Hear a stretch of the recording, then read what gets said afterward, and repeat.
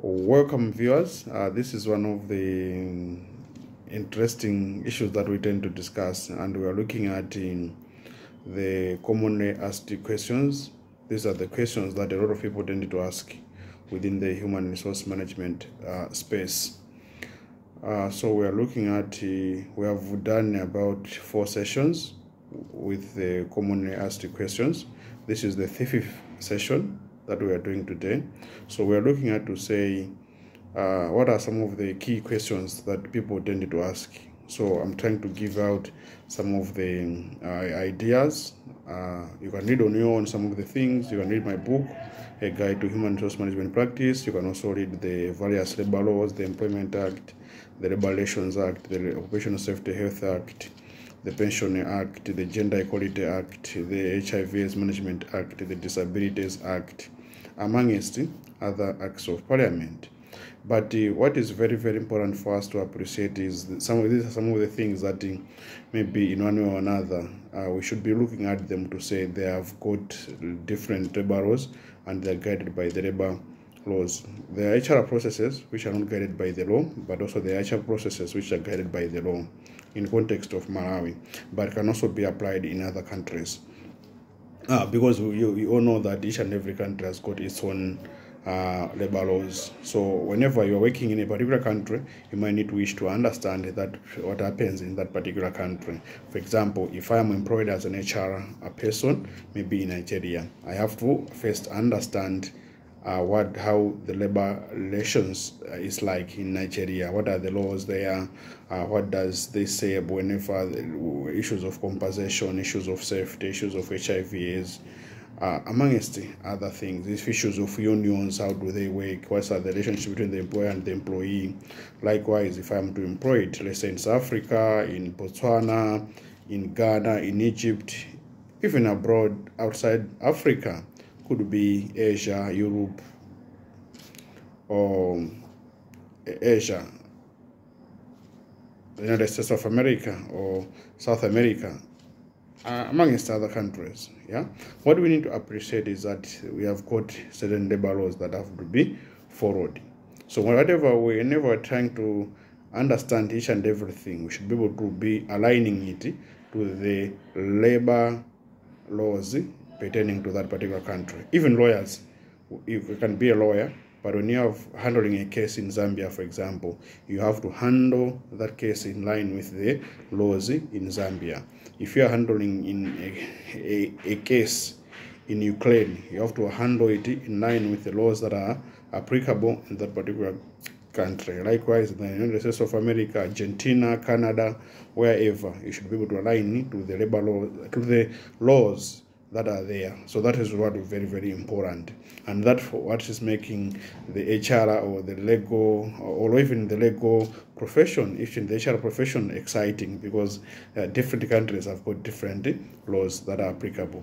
So in context of Malawi, for example, what I'm trying to look at today is to say, do you overtime? Who are eligible for overtime? Who are eligible within an organization? People have argued that to say who are eligible for overtime, and the senior executive, for example, eligible for overtime. So what we need to first of all understand, this is what is covered in the Employment Act in Malawi. So in Malawi, the Employment Act is providing 3 types of overtime: the ordinary overtime, day off overtime, and the weekend overtime. So it could be a public holiday, that could be like a day off. Weekend could be like maybe on a Sunday. So there are these 3 types of overtime which are applicable. So the ordinary overtime, this is applicable on a day whereby it's a non-working day, and like in context of Malawi, you can agree what you have agreed, but the minimum of working hours should be 48 hours. So you should work within 48 hours. An employee is supposed to work within a week for 48 hours. So any extra hours that one has to work beyond the 48 hours should be considered as overtime. But the Employment Act doesn't specify to say which categories of employees can work overtime. And that's where it's a very, very a problem, because others would say, is a chief executive officer entitled to overtime? So these are covered under the specific policies of organizations to say under which categories of employees are supposed to get overtime. So what I'm trying to say is there are certain jobs which you can be asked to do that particular task, but there are certain jobs because of your responsibility as a supervisor, as a line manager, as a director, as a CEO, as a managing director, you are supposed to do that work, not because it's overtime. You can do it at any time. You can do it any time of the day. It could be weekend, it could be at night, but you might not have to claim overtime because of the responsibility that you have. And also because you are, by nature, your job, you are supposed to work almost like 24 hours. Yeah? Because when you are CEO, someone is asking you to attend to an issue at 10 p.m., would you ask for overtime? If you're a director, for example, someone is asking you to attend to an issue maybe at 3 a.m., would you ask for overtime? We know when you're at a senior position, you're always working. Yeah, could be at lunch hour, you can go out and all that, but maybe the lower positions. So the organization will be able to define which categories of employees are entitled to overtime and which categories of employees are not entitled to overtime. And also, we should also appreciate others who do provide other allowances to cater for that, which could be equivalent of the overtime and all that, just to ensure that they are covered. But what is important is to have a clear policy on who is entitled to overtime. Because of the nature of the job, it will make it difficult for some people to claim overtime. Otherwise, if it's for the directors, for example, if you have to claim overtime, they'll be working like daily. They'll be claiming the overtime. Others could provide a fixed amount per month to say this is a fixed amount because you have to work extra hours, for example. Yeah, you don't have like a period. Yeah, of course, the office work, you're supposed to work from this time to this time, but you're always working because of by nature of the position that you are holding. That's what is very, very important for us to appreciate. And also at the same time, people talk about maternity leave to say, for how long can one apply for maternity leave? Yeah, how many times, for example, can one apply for maternity leave? The law, the Employment Act, specifies that one can go for maternity leave once every 3 years. Likewise, paternity leave is once every 3 years. For paternity leave is 2 weeks. For maternity leave, it's 2 months. Yeah, a minimum of 2 months. So the law provides for 2 months. One has to go for 8 weeks. Yeah. So, but the employer can provide more than that. But now they're saying this has to be every 3 years. It means once every 3 years. So what are you saying? If an employee, for example, a female employee would like to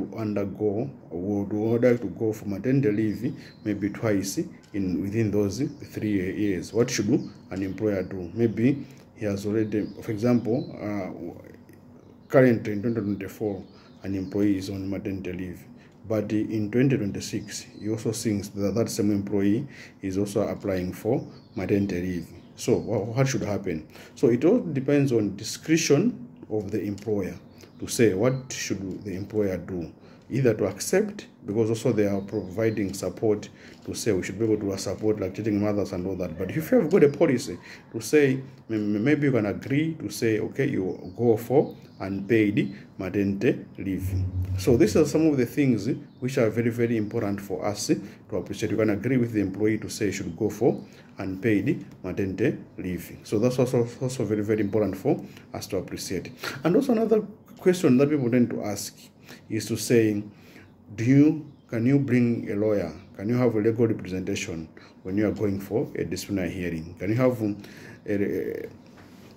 a legal representation when you are going for a hearing? Yeah. So this is also another issue which is very important for us to know and also to appreciate. So I think we should first appreciate to say disciplinary hearing is an internal process.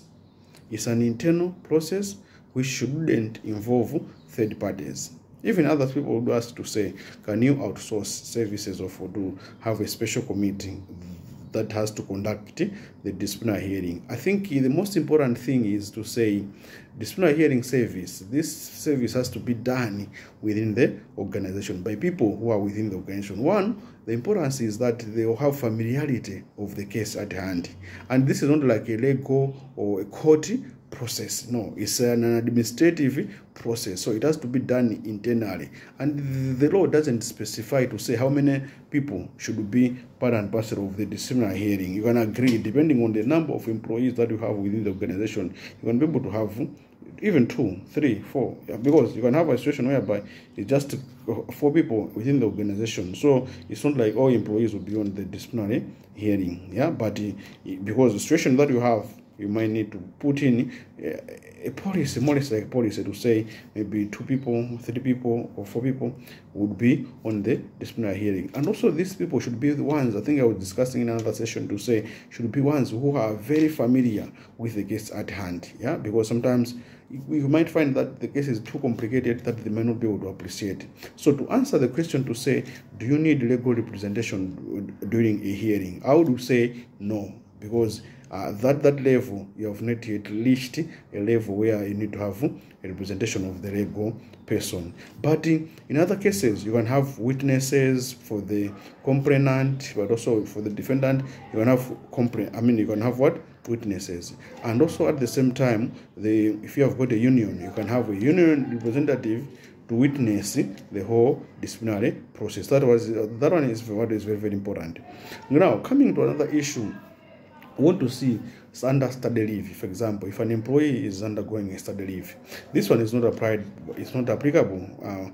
It's not in line with the law, because the law is silent on study leave. And what we need to appreciate is to say, if you are going for study leave, for example, can you be entitled to allowances? For example, airtime, fuel, school fees for children, maybe house or a motor vehicle. For example, you are working in Blantyre and you have secured the education place in Ilongwe, or you're working in Ilongwe, you have secured the education place in Blantyre or in Zomba, or even abroad. So we are saying to say, should you still hold on to some other allowances and benefits? Could be fuel, airtime, and all that. So what we should be able to appreciate are these. You should be able to define. You should have a policy to say, are these duty facilitating allowances? So if they are duty facilitating allowances, you should be able to get. You shouldn't be able to get them, because at that time when you are on study leave, you're not working, unless if you continue working whilst you are on study leave. But most study leave will say, no, you're not working. So in that regard, you're not supposed to get such kind of. But also it all depends. There's no law that is guiding, but it should all depend on what you want to be in your policy. So if your policy says you should be paid, then that's okay. But if your policy doesn't say anything on that, for example, then you shouldn't be paid. Or even if your policy says that you shouldn't be paid, then such kind of allowances cannot be paid. School fees for children, for example. So you do say okay, when you're on study leave, are you supposed to be paid school fees for your children, for example? So it's also about policy issue. What is the policy of the organization? As I said, there is no law. So it so depends on the policy of the organization. Should you continue staying in the house, institutional house? Should you continue using the motor vehicle? For example, you have gone abroad, maybe it's your wife and children. Can they continue using your institutional vehicle? So as I said earlier on, it's all about what does the policy of the institution say. So it's very, very important that each and every organization should have a policy that is determining to say what should happen when someone is not working for the organization, maybe is on study leave, or maybe is sick.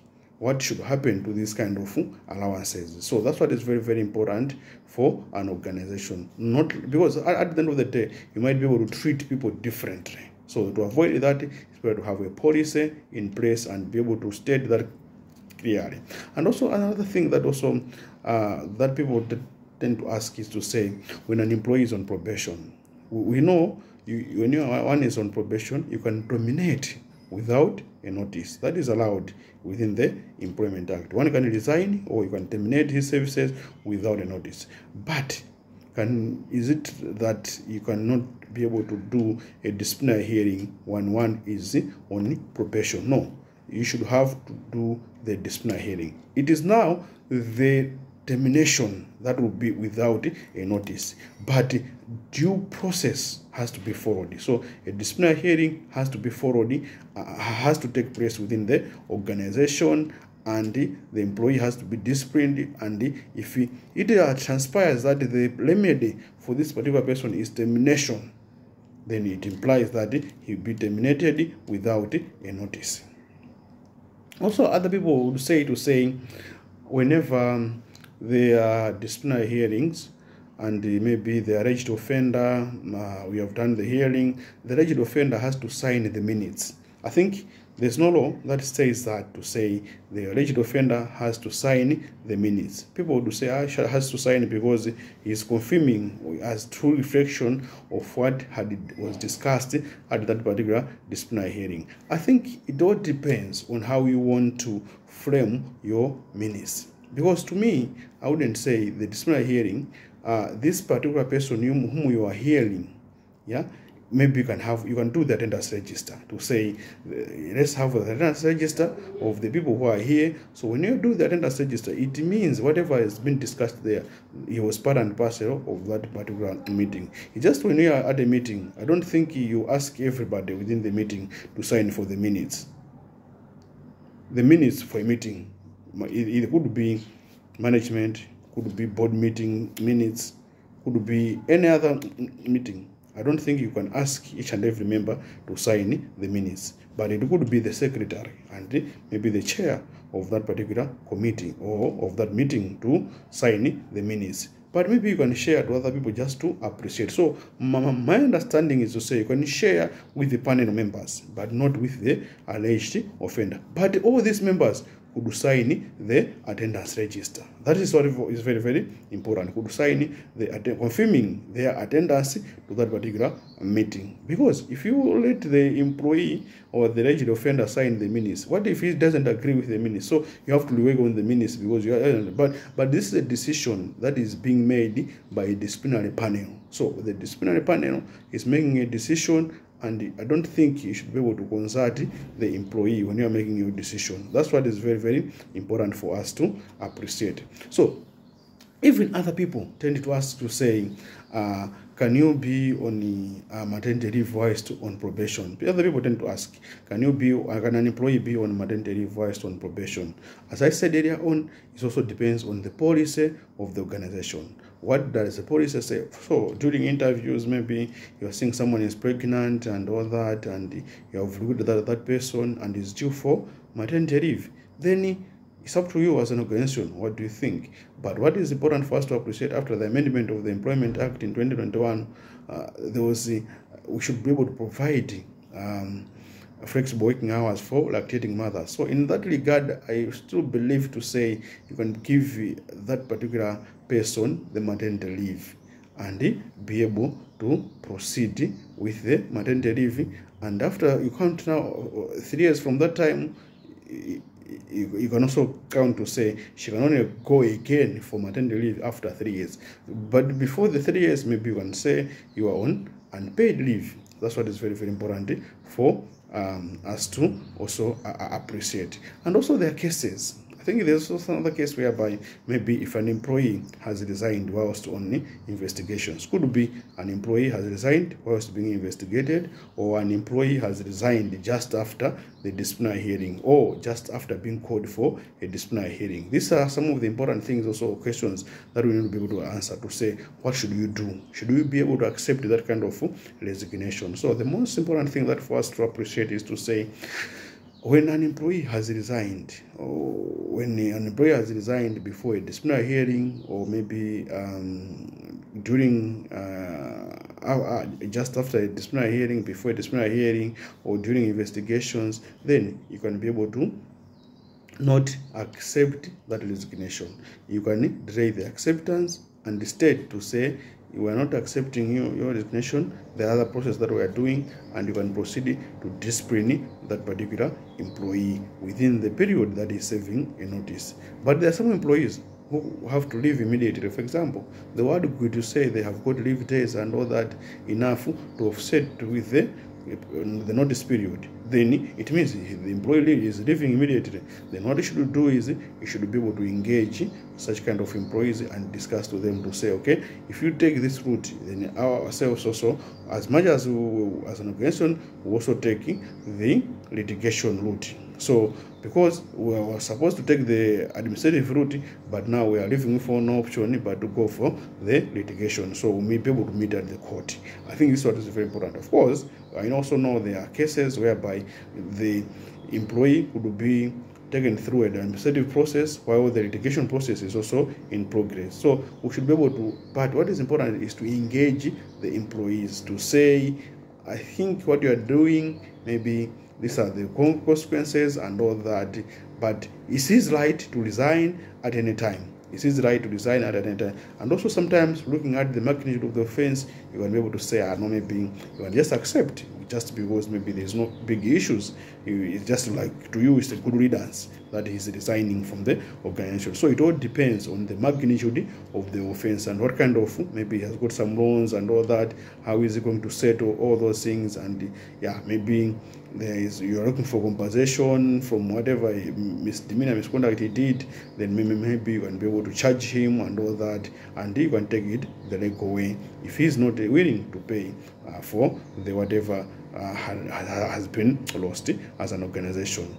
And also there are certain cases whereby an employee could be arrested on a non-work related issue. I'll give an example. An employee might have raped his relation or underage person, could be has committed a crime somewhere but outside the office. Should you, because we all know if this offense is related to sexual harassment at the office, it's about rape at the office, if it's to do with maybe an employee has stolen something within the office, he'll be handled as a disciplinary issue. But this could be outside work.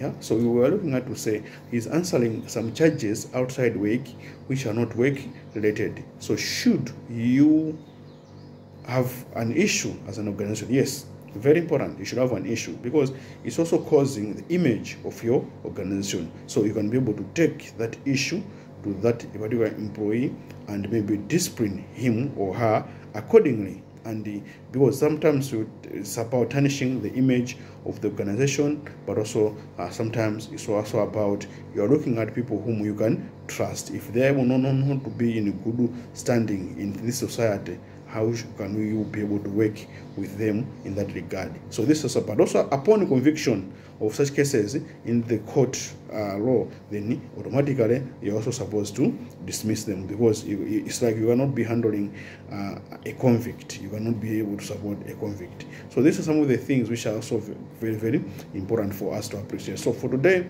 let's stop here. We'll be looking at more questions and also more issues pertaining to labor, HRM, and also among other things. Thank you so much for watching this session 5. Thank you.